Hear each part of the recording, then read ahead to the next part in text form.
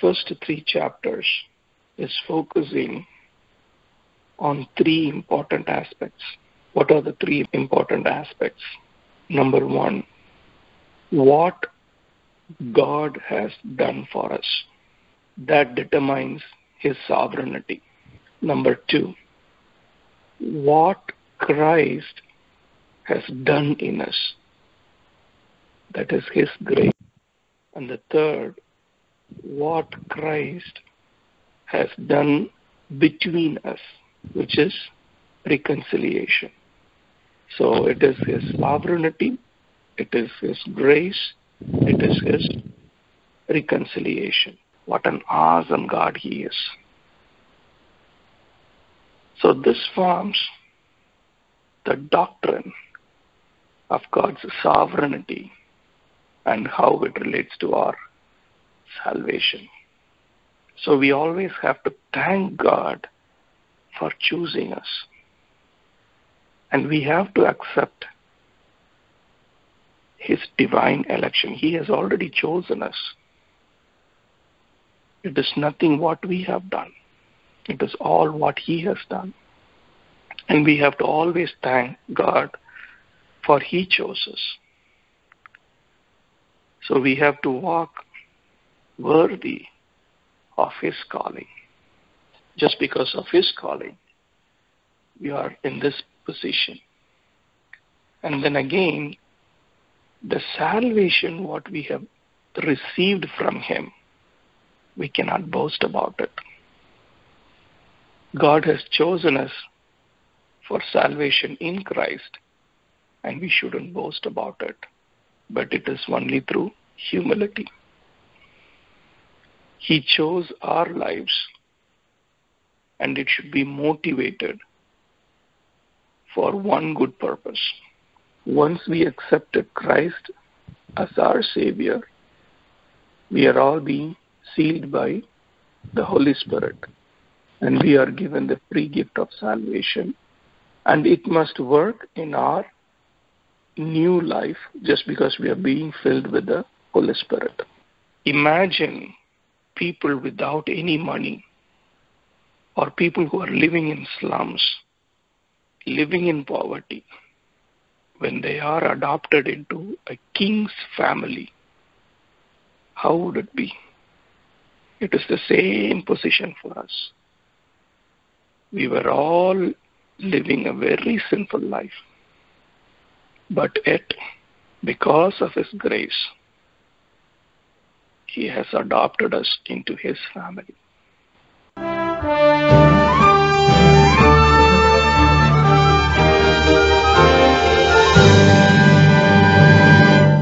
Lord, we thank You, Lord, for this wonderful time.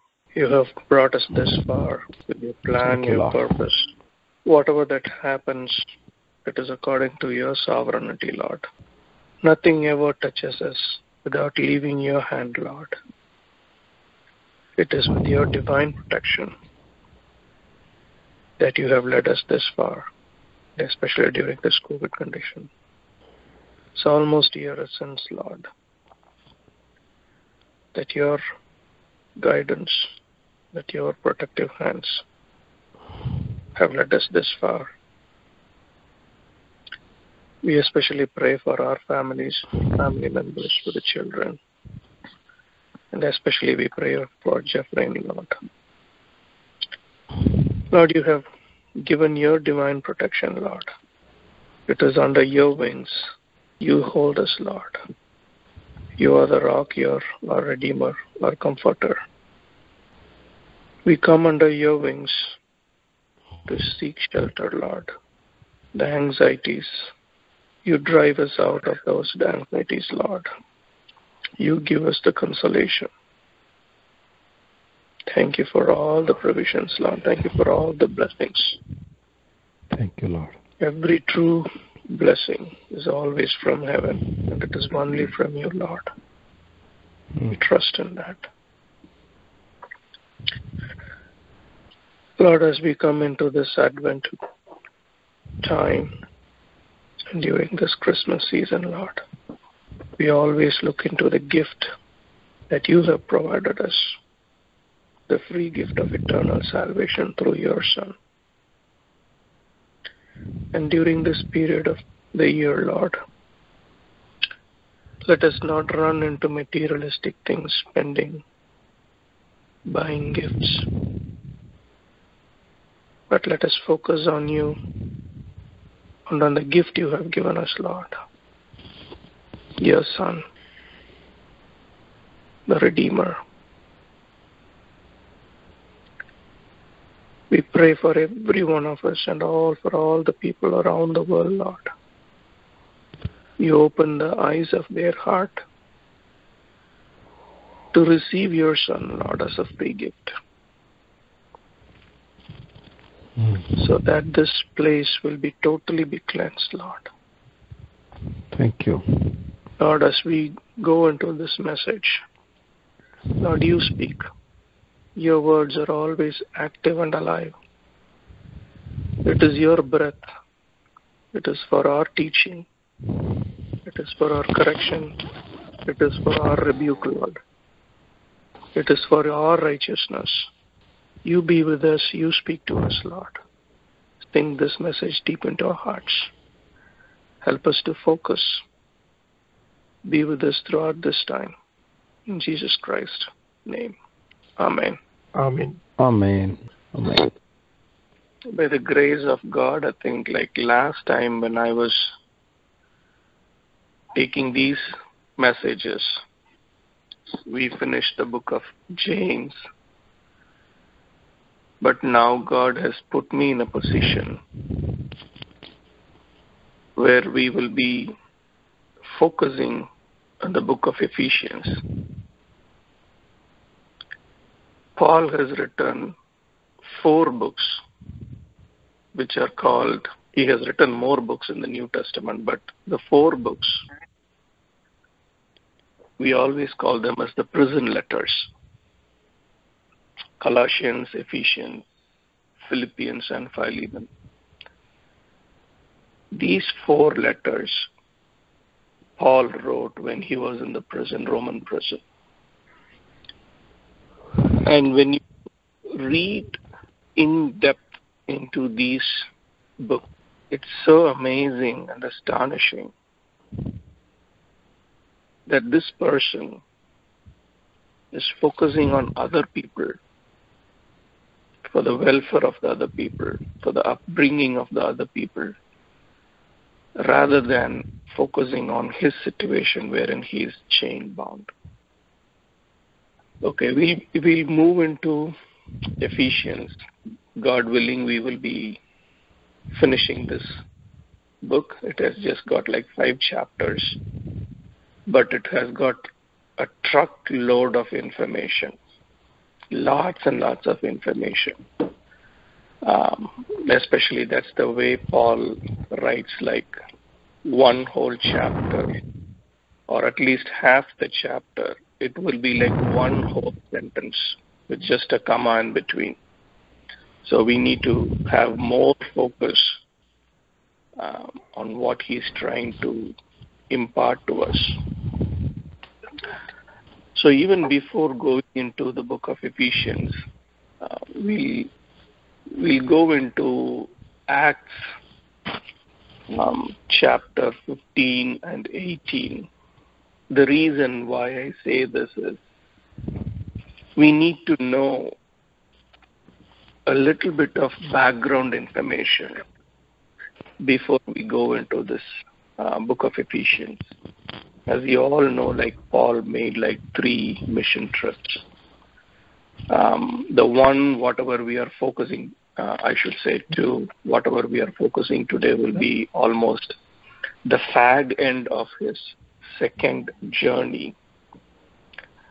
If you read Acts 15 from verses 39 to Acts 18:22, it focuses more on Paul's second mission trip. And from Acts 18 verses 23 to chapter 21 and verse 17, it's his third journey.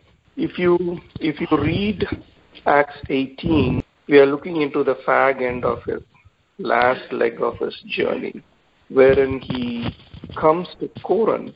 So the focus here is he stays in Ephesus for a shorter time, and he reasons with the Jews over there. He's not able to stay there longer. So he is focused to return back to his home in Antioch. So Paul leaves Ephesus. But one good thing what he does is, if you read into the earlier verses of Acts 18, he meets the couple, Priscilla and Aquila. You are all familiar, I think, with those, so I'm not going to go in detail about that. So he meets them in Corinth, and he takes this couple along with him to Ephesus, and he leaves them in Ephesus. The one common bonding, apart from believers, is between the couple and Paul is like they all have the same trade, tent-making trade. So he gets acquainted with them, and he takes them along from Corinth, and he drops them off in Ephesus and keeps on traveling. And after a brief period from Antioch, he makes his third journey towards the land side, final set up for the third mission. He travels through Galatia, he travels to Ephesus. One thing we have to look into here is these travels, he's implanting churches, bringing up new believers. But this is not without any much controversy and conflict. If you look into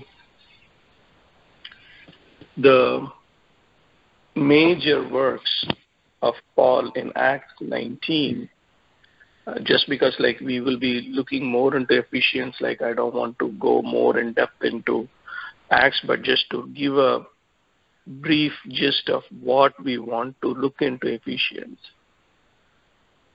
We will focus a little bit on Acts chapter 19, what Paul did during those times. So he encounters the followers of John the Baptist, and he preaches them about Jesus Christ. And for almost 3 months, he spends his time reasoning with the Jews in the synagogues. And he teaches them more about the kingdom of God. And he spends almost 2 years in the school of Tyrannus, where he's preaching daily the word of God to both Jews and the Gentiles. The wonderful work, amazing work, what Paul have done in these places is he performs extraordinary miracles. If you read Acts 19, I would recommend a thing if you could read Acts 18 and 19 along with the first chapter of Ephesians, you will be totally amazed. He performed extraordinary miracles by the power of God.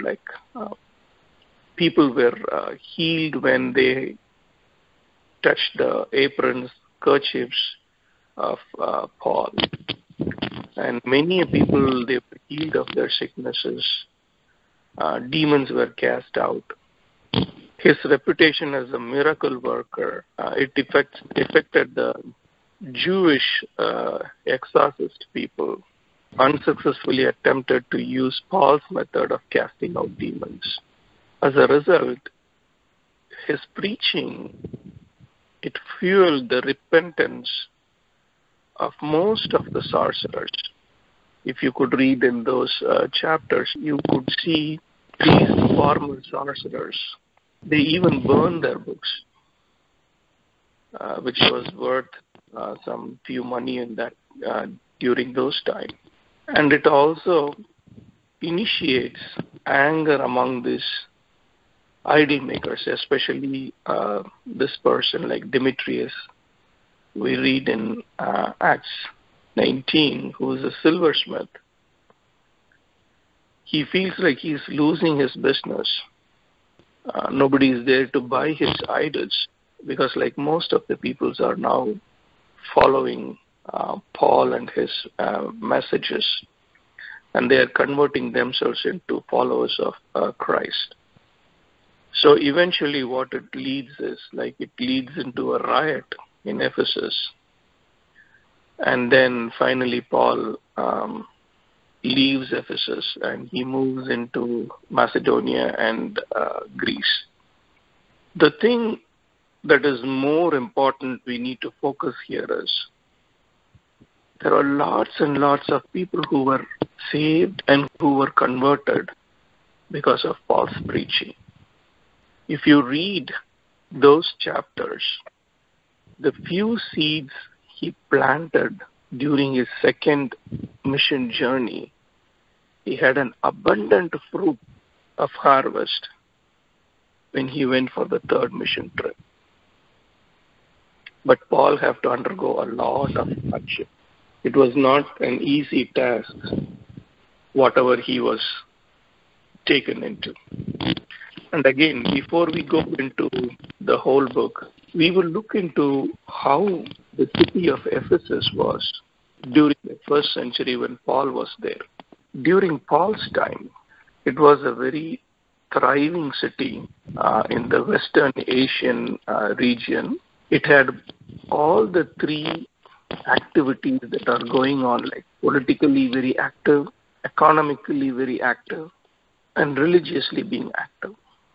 Politically active in those days, because what happened during those days is the Roman proconsul, they always met in Ephesus for that particular region, for the Western Asian region. So the proconsul was meeting. So I think like it was holding a very important place in the political arena. And it was considered a very economically important place. So it was considered as a major trade route. So economically, it was very, very famous during those period. And in the religious sense, it was so famous because they had the temple of the goddess of Diana. I think like in the Bible it is written as Artemis, but I think like these people, they worshipped the fertility goddess Diana. So I think like the whole place was filled with more of renowned paganism and more shrine worship, more pilgrims, worshippers, surrounded with a lot of pagan culture. So I think like all these three were so renowned at that time in that place. So the point here is the amount of time, the amount of teaching, the amount of trials, all these includes a tough time for Paul's ministry in Ephesus. With this background, we will look into the overall picture of the letter of Ephesians. Before I go there, if you look into the other books of Paul, like Galatians or Colossians, this book is a little bit unique, or the letter of Paul, which is very unique, because most of the time into the content and the context of the letters of Paul, he would be writing these letters to correct the wrong behavior of a particular church. But here in Ephesus, Paul writes to the Ephesians and to the Ephesian church to walk in accordance with the calling. So this is totally a different text of letter written to the Ephesians. So the basic message in this book is, because the believers have a new life through Christ, we have to live a new life through the Spirit. I'll repeat that again. The basic message of Ephesians: just because a believer has a new life in Christ, he has to live that new life through the Spirit. For our understanding, the whole book can be divided into two themes. The first one would be the doctrinal foundation, and the second one would be the practical application. In the first 3 chapters, it says that Christ, through his death, his resurrection, and his exaltation, has reconciled us to God, and he has united both Jews and the Gentiles into one body. This one body is also the church. So the reconciliation is not only between us and God, but the reconciliation between the Jews and the Gentiles. We are actually granted forgiveness and given a new life. So whatever obstacle was between us and God has been totally abolished. So once that is abolished, we have got a direct relationship with God. So this is the doctrinal foundation. To be very precise, the very first 3 chapters focuses on heaven. So it is the vertical relationship between us and God. If I want to be still precise, I would say this first 3 chapters is focusing on 3 important aspects. What are the 3 important aspects? Number 1, what God has done for us. That determines his sovereignty. Number 2, what Christ has done in us.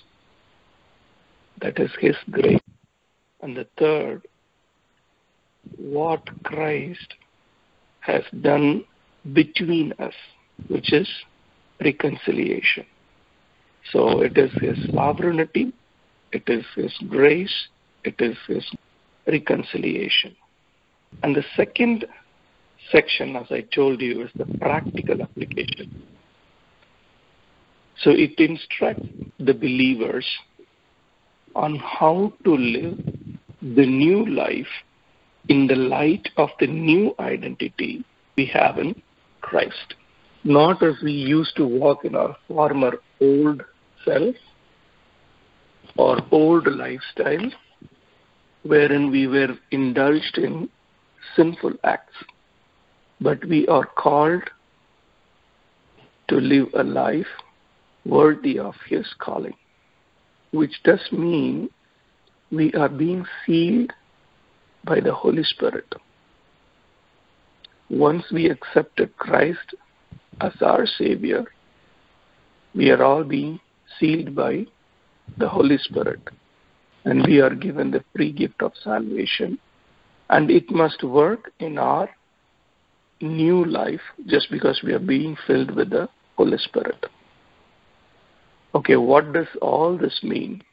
It results in a new life filled with faithfulness, humility, and good work.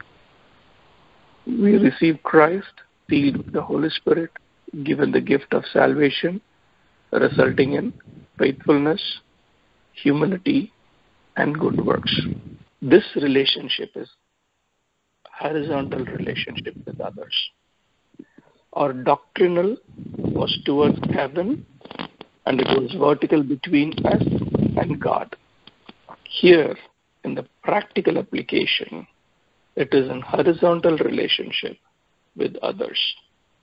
Our new unity, our new walk, our new strength. Again, if I want to give more information, so it will be easy for us to study what Paul is saying.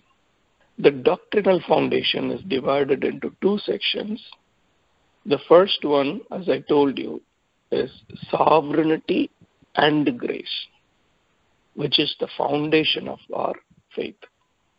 Sovereignty and grace, which is the foundation of our faith.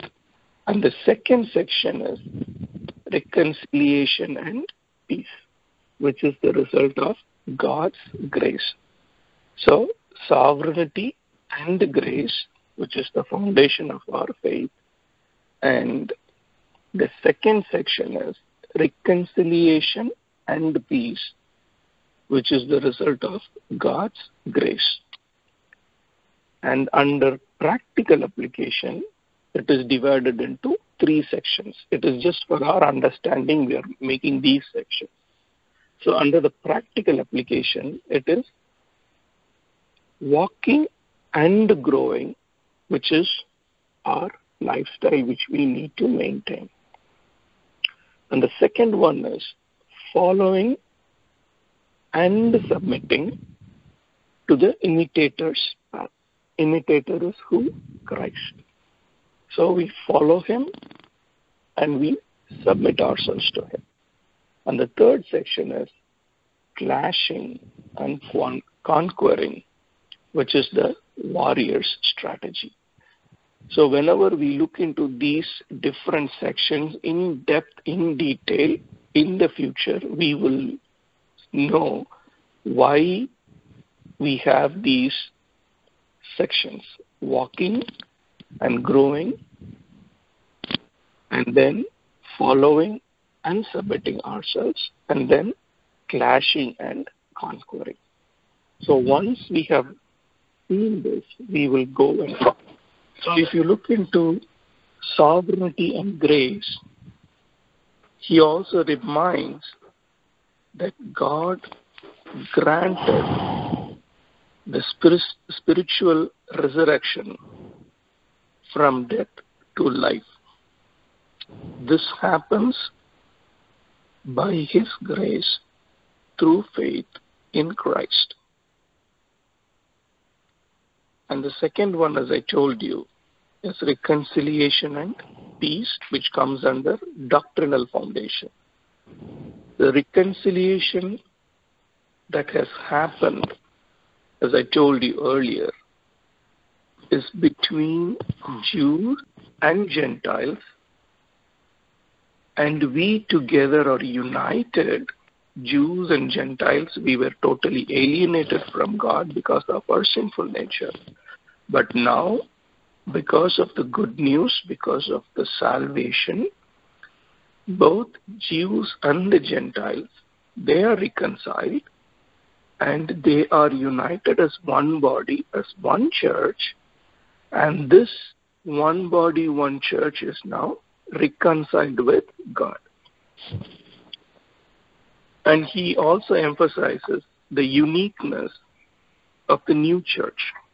If you read into those chapters, you would be seeing the profound mystery that are kept in secret, that is now being revealed. That is, the Jews would be saved in the same body through the gospel.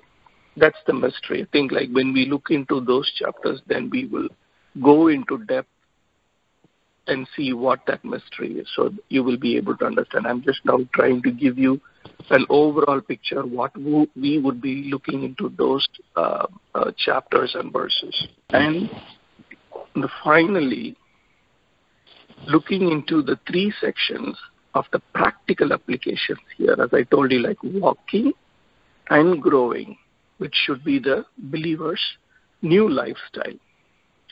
So having constructed a solid doctrinal foundation, Paul moves forward of how we have to have a practical application here. So in the light of the believer's new position, our new position in Christ, he persuades us to walk in a manner worthy of our calling.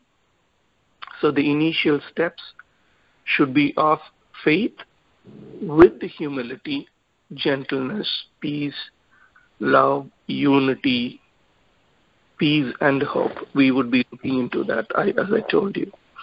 But the question here is, how does one grow in all these virtues and faith? He mentions about the apostles, the evangelists, the preachers, the teachers who are building up the church. We will be looking those into chapter 7. And the main emphasis here in this chapter is the life of the spiritual growth, how we need to grow in the new self, which is renewed by the Holy Spirit. That is through His righteousness and His holiness. And then 2 more sections here in the practical thing is following and submitting. So once when we are sealed with the Holy Spirit, we cannot walk in darkness. We cannot indulge ourselves in any flesh. So we have to walk as children of light, and we have to seek purity and knowledge, understanding, truth, and wisdom. But the question here, how do we get all these things?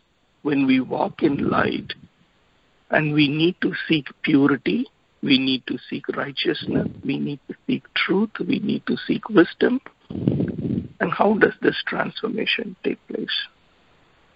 This transformation takes place by yielding ourselves, completely surrendering ourselves to Him. It's humility and humbleness. So by yielding to the work of the Holy Spirit, it manifests everything. I think like when we look into those chapters, the humility in the sense like submission to our family and also in our workplace. Like not only the humility and humbleness what we show to our family, but also to people outside of our family members. That is what like following the imitator's path, following Christ's path. And finally, clashing and conquering the warrior's strategy. So in the final chapter, Paul urges the readers to stand firm against the attack of Satan. So we need to have, Paul is urging us to have both prayers and petitions whenever we are standing in a spiritual battle. So with this, I conclude the overall picture of the book of Ephesians. And then now we will go into the verses, Ephesians 1:1-6. I will just read the first 6 verses, and reading from the New International Version. Paul, an apostle of Christ, by the will of God, to God's holy people in Ephesus, the faithful in Jesus Christ, grace and peace to you from God our Father and the Lord Jesus Christ. Praise be to the God and Father of our Lord Jesus Christ, who has blessed us in the heavenly realms with every spiritual blessing in Christ. For He chose us in Him before the creation of the world to be holy and blameless in His sight. In love, He predestined us for adoption to sonship through Christ in accordance with his pleasure and will, to the praise of his glorious grace, which he has freely given us in the one he lives. This is one huge sentence from Paul. He always gives more mouthful of information, which I really like of Paul. Like, you have to read more than 10 verses before you conclude something. So if you look into the pattern with which he opens up this letter, he always identifies himself as the writer and who he is. It's Paul, an apostle of Christ. So if you also look into the book of Corinthians, if you look into the book of Colossians and Timothy, I think the opening verses are almost similar. He always says, like, apostle by the will of God. The same verse in King James Version is, to the saints which are at Ephesus. So he uses these two terms, saints and faithful. If you know, the word saint is being set apart.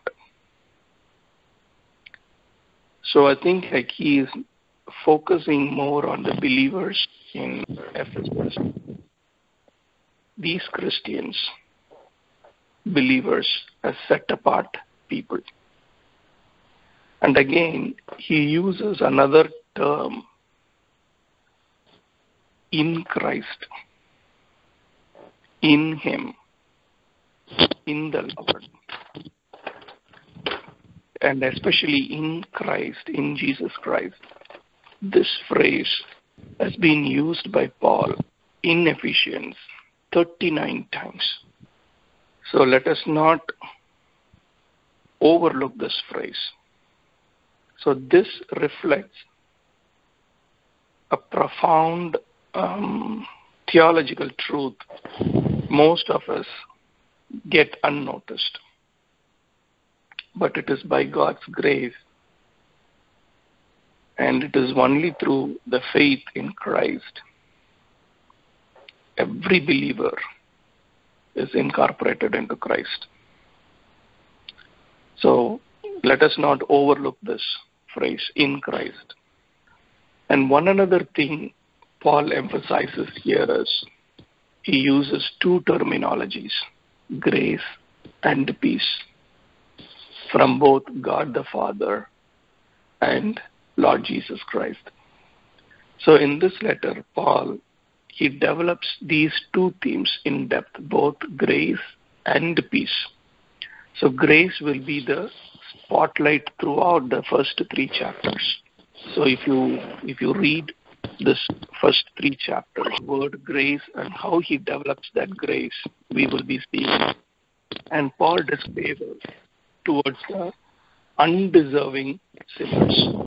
That is the gift of salvation which is given to believers. The second one, what he is doing here is the reality of the peace of God and the fellow believers in Christ will figure mostly in the second chapters, whatever we will be looking into.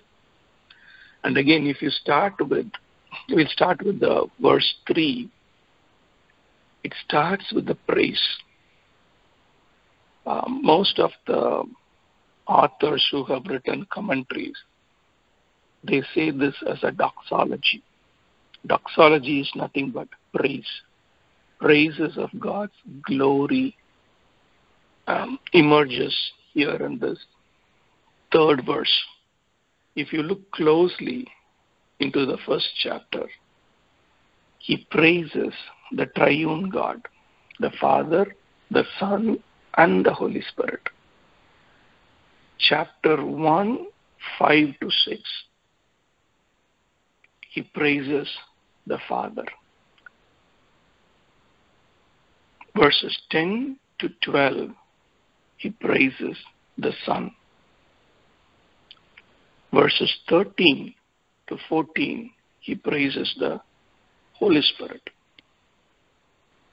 So, as I told you earlier, the focus in this chapter, first 3 chapters, is always towards heaven.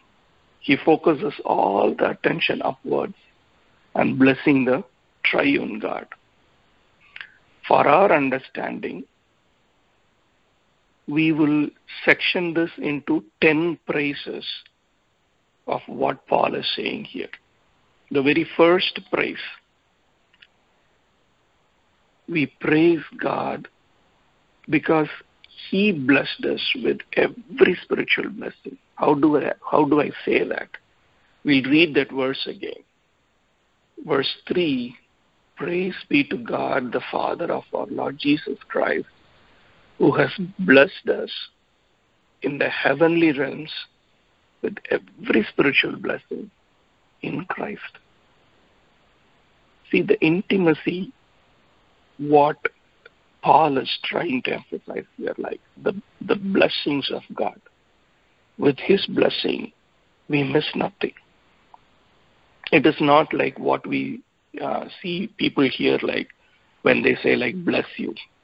Even when somebody sneezes in this country, I think people would say, bless you. That's not the blessing Paul is talking about. It's the divine blessing from the God. No word that comes out of God goes empty, right? That's what we read in Isaiah 55. The spiritual blessings, the benefits that has already been given to every other believer. It is because of the intimate association with us and Christ. So such a blessing, whatever blessing God has given us, it is sealed by Christ and it is reserved for us in heaven. And nobody can take it. Nobody can take it away. And the second one is the 4th verse. We praise God because He chose us. Because He chose us. If you remember, when we started this prayer, Philip was praying. He was praising that He chose us before all things. That's the same here. This is the basis of all those prayers, of all our prayers. Look into the verse again. For He chose us in Him before the creation of the world to be holy and blameless in His sight. See, He chose us even before the foundation of the world. What an amazing thing. Even before anything existed, we were in His mind. Even before the earth was created, even before Adam and Eve were formed, God had already preordained for us to be holy and blameless in His presence. What an awesome God He is.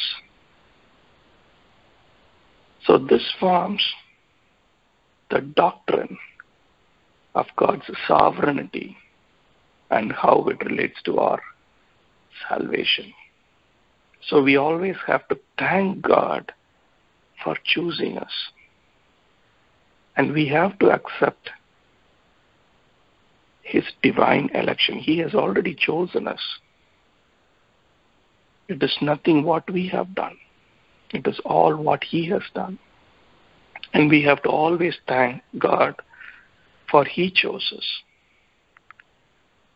So we have to walk worthy of His calling.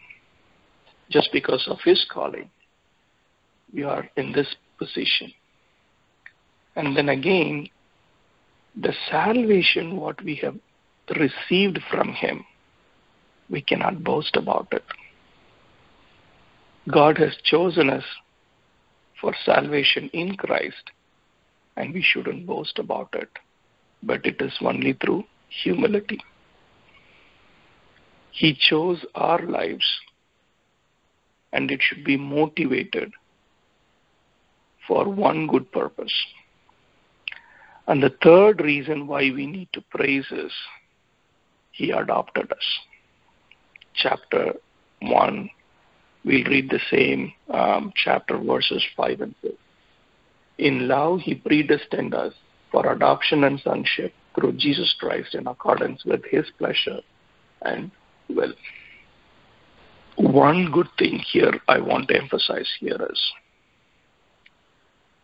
the same intimate relationship Christ had in God, the Abba relationship, right? The Father. He has given the same relationship to us too. When we have placed our faith in Christ, that same relationship is extended to every other believer by His grace. Imagine people without any money, or people who are living in slums, living in poverty.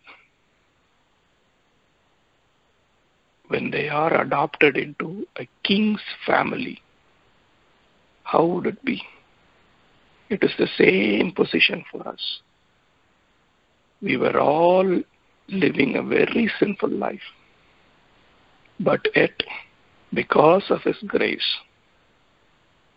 He has adopted us into His family. Before I conclude, we have some questions, and then we'll close this. There could be questions like this.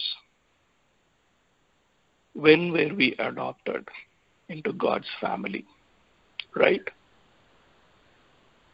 Some of the non-believers or some of the new believers would have this question. When was I adopted into God's family? The moment we have accepted Christ as our Savior, we have become heirs to all the promises of His will. And we are given the free gift of eternal salvation. And we have the fellowship with the Father. The second question is, could we have resisted God's adoption and walked away? Right? Could we have resisted and walked away?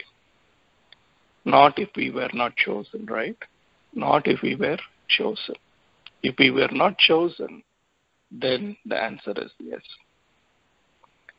And finally, the third question is, if God chose us, couldn't we be adopted without believing? The very answer is no. Right away the answer is no. So, from God's boundless